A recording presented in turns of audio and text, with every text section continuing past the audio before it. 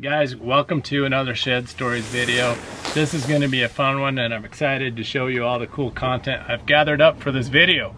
Before we get started, if you wouldn't mind, hit that subscribe button, like this video, and leave a comment at some point during the video. Comments especially are what drive the YouTube algorithm to push this video out to more people so it can be seen by more people like you who love shed stories and love to go on a good shed adventure. Okay, so a little backstory before we get started. When I first moved to Kanab with my family 2 years ago, we lived in a cool little apartment while our house was being built. And kitty corner around the bend from that apartment was this house that we would go drive by on my way to work, on the way to the grocery store, going for walks with the dog or with our kids. And we'd always go by, and every time I'd look into their yard and I would just stare. And the reason is because they have deer antlers everywhere, along their fence, in their front porch, on the front trellis of their house, kind of just everywhere. And so I always would walk by or drive by and think to myself, these are the kind of people I want to get to know, meet, because I bet they're awesome people. Before too long, they invited us over for a barbecue at their house, and I'll never forget, when we walked in the front door, there was this bookshelf on the back wall of their living room. And at the top of that bookshelf, there was just this crown of big deer sheds. And obviously, being a shed hunter, that caught my eye. And so Kerry got up in there and he took down some of those sheds and told me some cool stories about him and his dad and the adventures that they shared together while they were actually out looking for Indian relics and just enjoying all the cool things that the outdoors has to offer. One of those deer sheds that he brought down and showed me was something super special, and I have it with me now, and I will just give you a little teeny peek right there. I won't show you any more than that until the end of this video. You gotta stick around, right? One of the coolest deer sheds that I've ever seen. Big, massy, extra points, all the things that, as you guys know, as I'm on my quest to find a 100-inch shed, is exactly what I'm looking for. Well, we became friends, and it wasn't too long ago that Kerry said, hey, let's go back into that area. Why don't we go out there and see if we can find a shed? And to add to the story, Kerry told me that they spent a couple extra trips. This was back in 2009 when he found the shed that I will show you at the end of the video. And they never turned up the other side, never were able to get it. And the buck was actually killed by a lion in 2010. And you can go see that deer. Anyways, make a long story short, as far as to anybody's knowledge goes, the other side of Kerry and his dad Ron's buck never did get found. So they invited us to go out there, and this is the shed stories from that trip. So check it out. Well, you guys, here we are. Another Shed Stories adventure. It's gonna be a fun one. Out here with my good friend Kerry. Kerry, thanks for bringing me out here. It's a cool place. Off the beaten track and in some country I've never been in my whole life. So that in and of itself makes it a fun adventure. And there's a good chance of finding that 100-incher. I don't know if it's a good chance, but a better chance in here. And it's not gonna be easy. If I only find a 95-inch shed, it's okay too. Anyways, so we'll see what happens, guys. I got the lucky hoodie on and just feeling like we're gonna, oh, that's cool. Check this out. So that's the edge of a pot, like an Indian pot. So that's one of the cool things about this place, is there's been Indians out here. And there's another piece. Probably a piece off the same pot. So that's cool. So even if we don't find sheds, which I believe we will, there will be Indian stuff to watch for. So, heck yeah.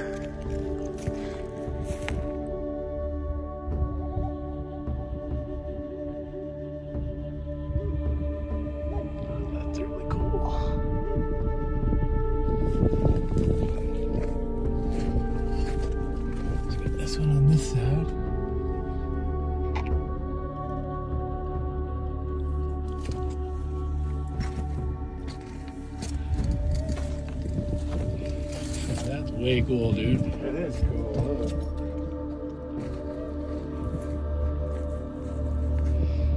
So this is called a granary.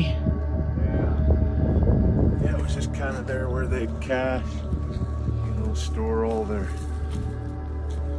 stuff, all their food. My dad said when he was here, you can see it was all the way over and rocked up to here when he first found it. But I'll bet at one time they, yeah.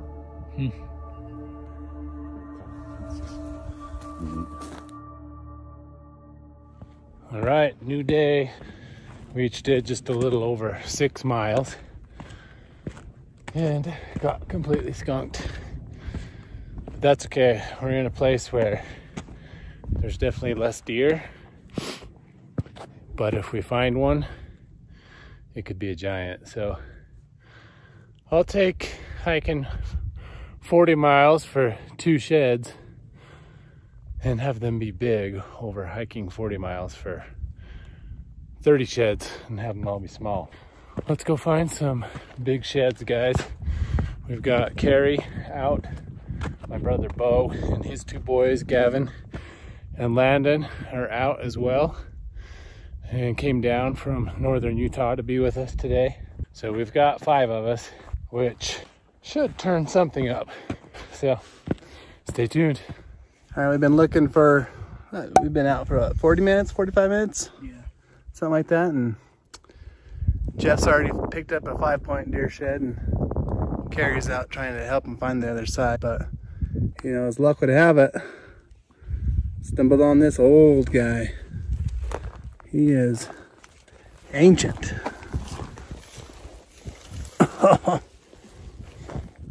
Crabby. Nice curl to that. Look at that G2.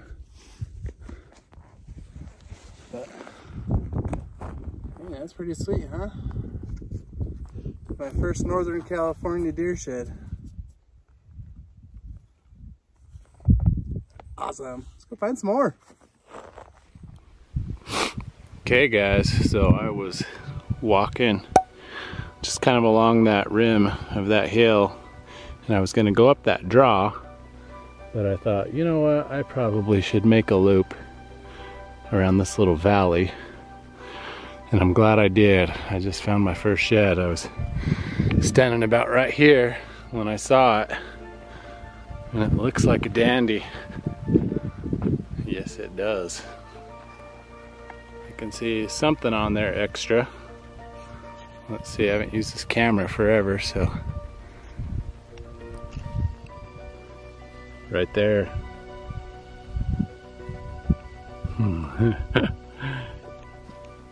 Yes. So we're gonna go get it. See what we got. Go look at it together. I don't know how old it is. It's got a cool eye guard. Now it's kind of chalky. It's been there for a while. Beat easy, cool deer. Heck yeah, I need to take some ATL pictures first, and then I can see what we got there. But that's a cool buck. Oh heck yeah. Not 100 inches, but it's a good one. Oh my gosh. Okay, here we go, guys. It's a stud. Oh my gosh. He is cool. He is old. This thing's been sitting here for a little while. Oh, look at those blades on the back and the eye guard. Dude, he is super cool.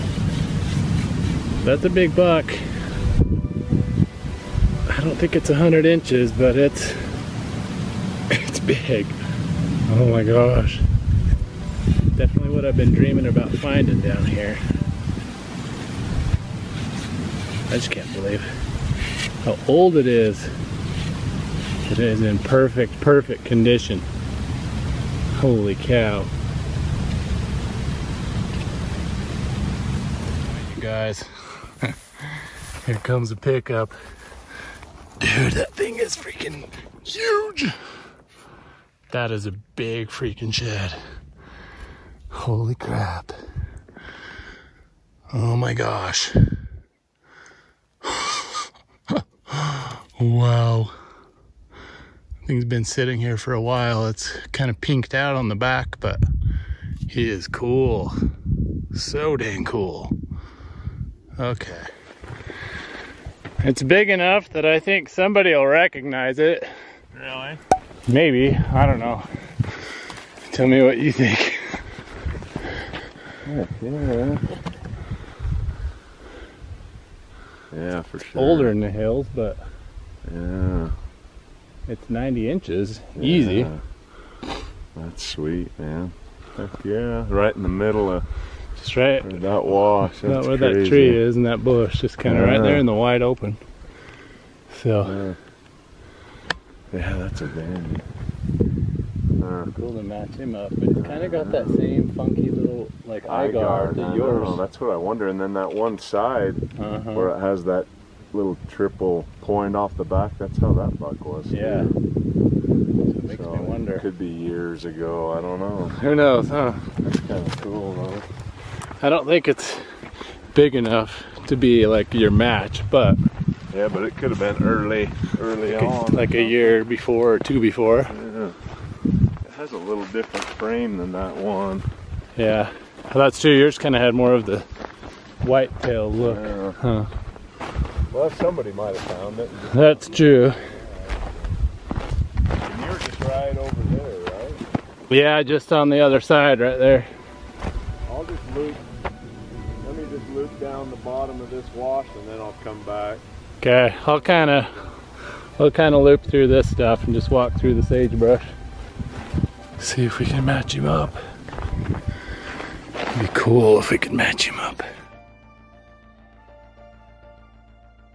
Well, you guys, thanks for watching part 1 of this little mini series that I've called Finding RKG. RKG standing for Ron Kerry Glover.